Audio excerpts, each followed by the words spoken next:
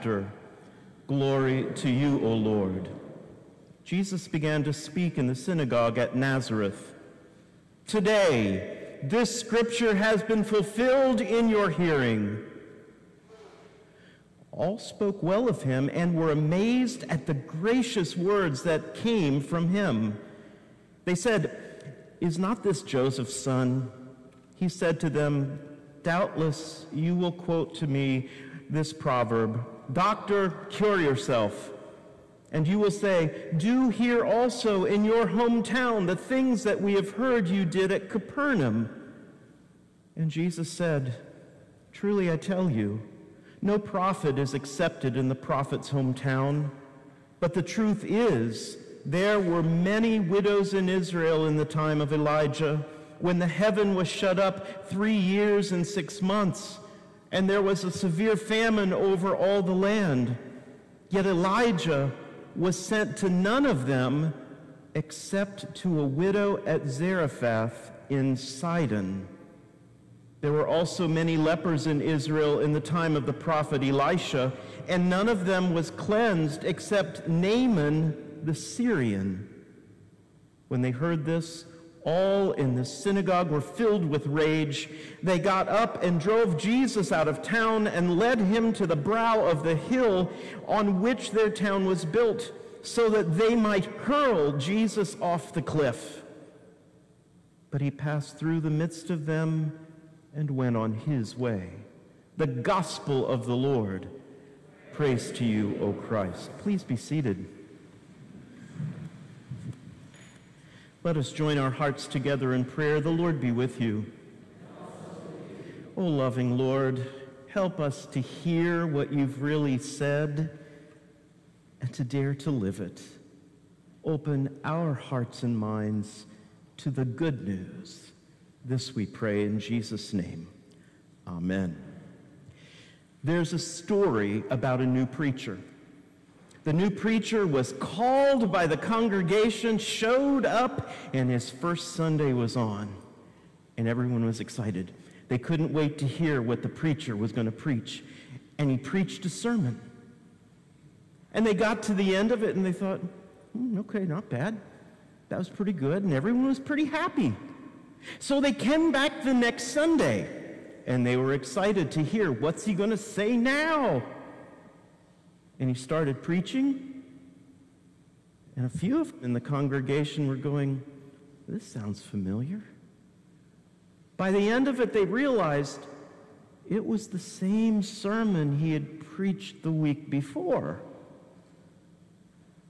But they wrote it off kind of like, he's settling in, unpacking the house. They're doing we'll just ride along. So they show up for week 3. And week 3, they're excited. What's he going to say? And he starts preaching. And this time they figured it out a little sooner. It was the exact same sermon, week 3. So I don't know what we might expect, but in that congregation, there started to be chitter-chatter amongst the people. You know the stuff where people are doing behind-the-scenes phone calls? So the president of the church council was called upon. Ask him what's going on. And so the church council president met with the new pastor and said, well, Pastor, we're starting to have some questions about your sermon. You've preached the same sermon 3 weeks in a row. What's up with that? And the new pastor said, well, no one's taken the first one seriously yet, so how can we move on? This morning, we are getting part of last week's gospel reading into this week's gospel reading, a transitional verse, if you will. Jesus is in his hometown. He has of Nazareth just read from the prophet Isaiah, and he preaches a 9-word sermon. Today in your hearing, this has been fulfilled. It's good news. You see, Jesus is announcing that the promises given through the prophets, that God through the prophets had proclaimed good news was coming, Jesus is now saying it's here right now. Now, English is so limiting. Greek, Koine Greek, gives us these little extra insights. And the extra insight in what Jesus has preached is, he is saying, what I've said to you has already been accomplished, and the effects of it are continuing. Already God has brought this about. Now, what we see in Jesus is from there on, he's showing us what it looks like. He heals the sick. He restores sight to the blind. He meets with people like Zacchaeus. Zacchaeus was a wee little man was he?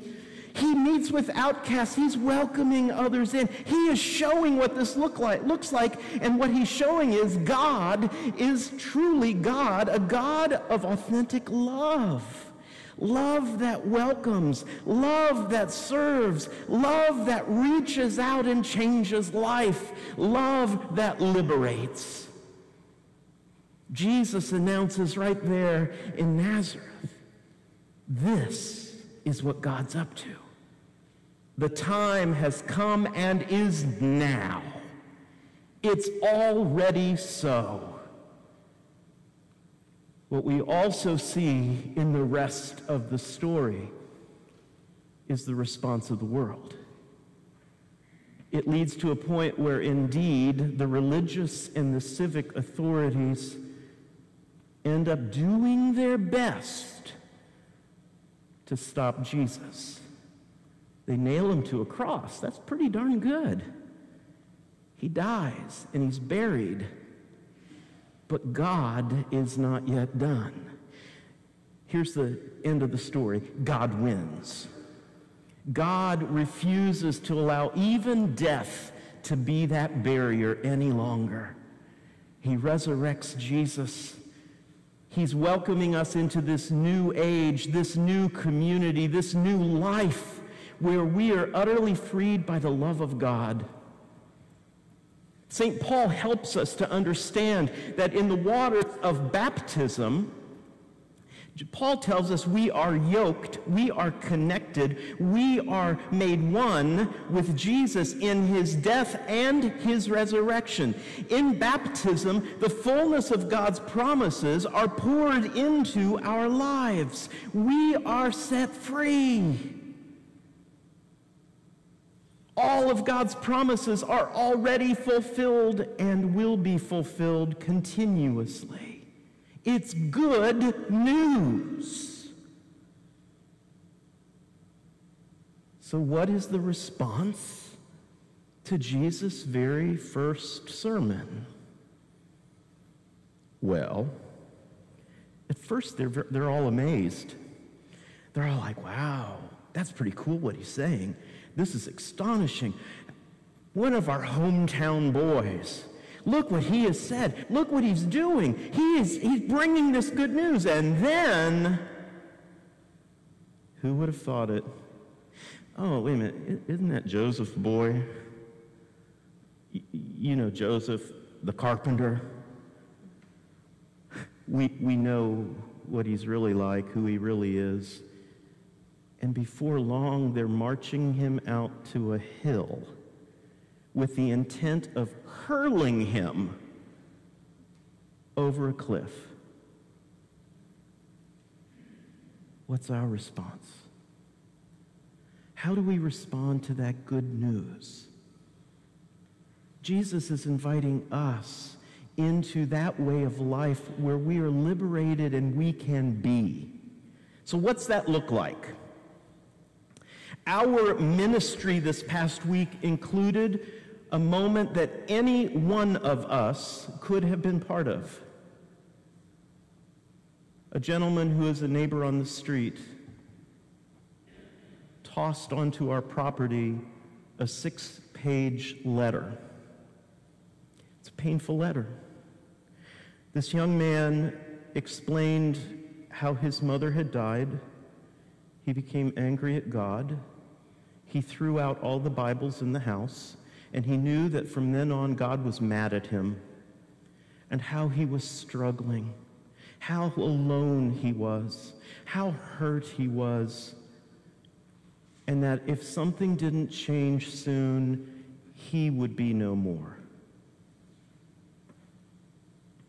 So the way it unfolds is that at about 7:30 in the morning, as I'm coming into the building, this becomes, Richard from the Lyceum had found the note and brought it to me, and by 7:45 I had tracked down who this man was with the help of our daily bread across the street. He was in my office, and we were talking and praying and getting him the help that he needs. Hopefully now, with the interventions that have taken place, he'll become stabilized and be able to start working through the pain. But it took getting involved in daring to trust that God had brought to that moment what was needed to share good news in the ways that he needed most. Sisters and brothers, that's everyday life for you and me. Trusting that God has done all that's needed and that we can be vessels that care and carry that to others. It didn't take me being ordained by the Evangelical Lutheran Church in America to be able to pray with him, to be able to talk with him. Maybe I've got a little more experience in some things. So do you. You have experience in things that I don't. But together, God has given us all we need that we can live this out. We can dare to love others. We can also dare to love ourselves. We can dare to forgive others. Sometimes that's hard. Sometimes we put all kinds of roadblocks in the way. But we can forgive others, and we can forgive ourselves. You see, Jesus' word to us is that God has set us free. The gospel is not just some sweet idea. We don't gather in here just around a sweet idea. We gather around a promise that's fulfilled and is transformational. That God's love is for you and me, and we can dare to live in that, to be that. Pope Francis, in his comments about baptism, have been pointing folks to the concept of our true responses when we pour ourselves out in service and there find life. You see, the response to the sermon sometimes is you want to take the preacher out and throw him off the cliff. I'm thankful there are no cliffs in Galveston. But what is our response to Jesus' sermon? To receive that good news, to trust that he really is making it real for us, and that our lives can reflect that. How will you respond to the sermon? Amen.